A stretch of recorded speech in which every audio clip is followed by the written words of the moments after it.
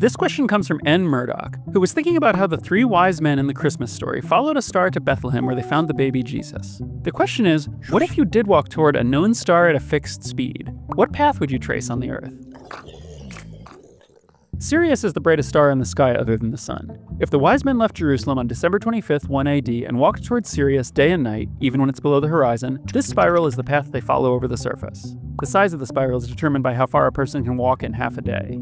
If we allow a little theological confusion and assume that the wise men can walk on water, they'll eventually wind up going in an endless circle 30 kilometers in diameter around the South Pole. But let's be a little more realistic. The wise men are hardly going to walk toward the star while it's behind the Earth. Let's assume they only walk toward the star while it's in the sky and the sun has set, but they can still walk on water. In that case, their path actually takes them through Bethlehem. If they don't stop there, after a few years they wind up circling Botswana. These paths are calculated using, among other things, PyFM, which provides tools for determining the historical positions of astronomical objects.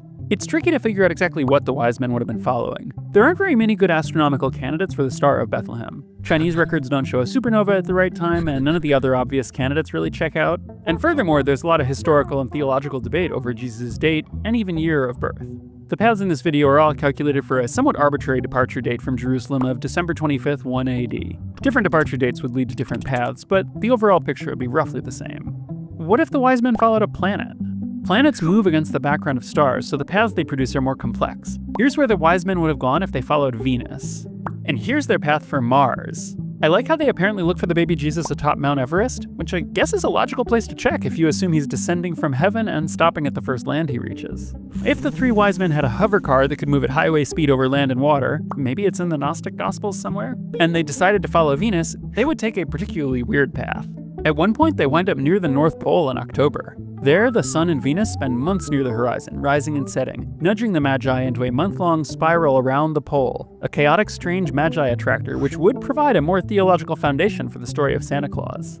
Sadly, the three wise men probably weren't following Venus. It's one of the most familiar objects in the night sky, and as the late Sir Patrick Moore observed, if the wise men mistook it for a new star, they couldn't have been very wise. But maybe they're wiser than Sir Patrick gives them credit for. After all, if you pick a random star in the sky, point at the horizon, and predict that there is a baby about to be born in that direction, statistics and birth rates are on your side.